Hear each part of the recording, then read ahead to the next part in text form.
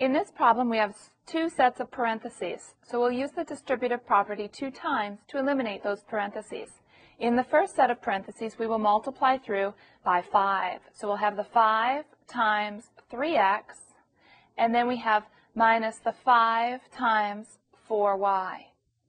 In our second set of parentheses, we're distributing the negative sign through. So we'll have the negative, you can think of it as a negative 1 if you'd like.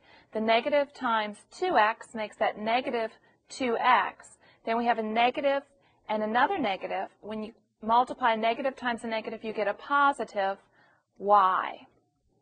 So if we do the multiplication, we have 5 times 3x is 15x, minus 5 times 4y is 20y. Then we have a minus 2x and a plus y. The commutative property allows us to regroup so that we can put the 15x and the negative 2x together and put the negative 20y and the positive 1y together. So I will leave the 15x first, but now we have a negative 2x to subtract from that. Then we have negative 20y and a positive y to combine with that so that we can regroup our values.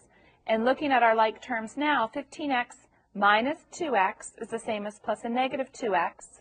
15 plus negative 2 is 13, so we have 13x. Here a negative 20, and when there's no coefficient, that means a coefficient of 1. So negative 20 plus 1 is negative, or subtracting 19y.